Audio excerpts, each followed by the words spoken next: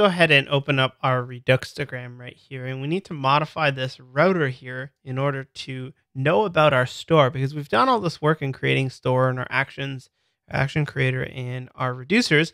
But so far, our application, it doesn't know anything about that store. So let's go ahead and change that. Let's go below the import React router dependencies, and we'll import the provider from React Redux. And this is a new package. We haven't used this yet. And this is essentially the bindings that allows us to use Redux with React. You might think like Redux and React are synonymous, but Redux can really be used with pretty much anything you'd like it to use. And in this case, we're going to be using it with React. So we import this provider here, and then secondary, we also need to import our store, right? Because we created the store in here, we exported it, and then we also created this history here. So let's actually import this default store and our named export of history. So say import store, and then we also want to import the history. We do use the curly brackets there because it's a named export. We use store here because that's a default export from. And right now we are in Reduxtogram and we want to grab it from store. Give it a save and refresh, and it should be working, but it looks like I've got a bit of an error here, so I just want to run through the debug with you. It says uncaught error, expected the routing state to be available as either state.routing or as the custom expression as you specify, blah, blah, blah, blah. So it looks like it's looking for state.routing, and what is state? State is our store, and it's looking for routing. But it's not there. So I'm going to go back to our root reducer where we created it. And here's where we combined it. It's posts, it's not complaining about that. Comments, not complaining about that. But it looks like I called it router and not routing. So we got to change that to say routing.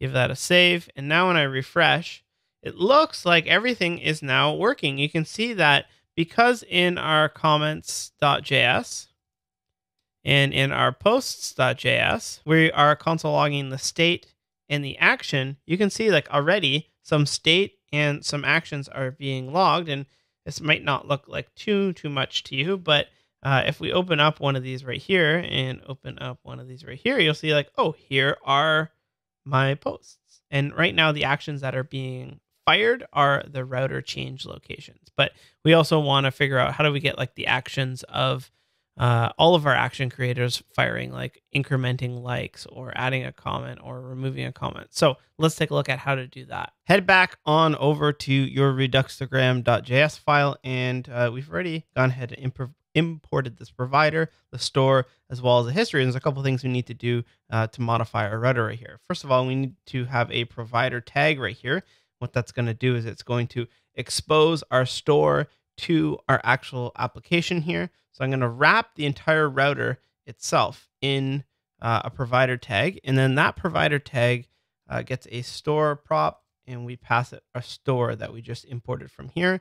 And then also I told you this browser history. Remember that we went into our store.js and we created browser history, but we synced it with the store. That's what's allowing us to see this stuff in here. So we're exporting it, and now we're going to swap out browser history with our actual just history. And that's sort of the one that we have exported from here. We've imported it into this file, and we've put that in there. So go ahead and give that a save.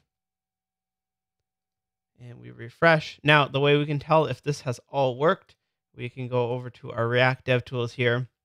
We can click on our provider here. You see that now we have this provider, and here is our store, right? Here's the store. If you click on provider, open up our console. I'm going to clear this out of here. Remember, again, $R will show us the currently selected element in our React DevTools, which is the provider. And we can call .store on it.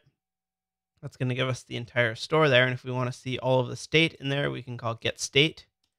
And you see, you open that up. You can see that we've got our posts, and we've got our comments, all of the information about our store. So now let's take a look at how do we actually dispatch some of these actions that we have in Action Creators in order to update this actual state right here.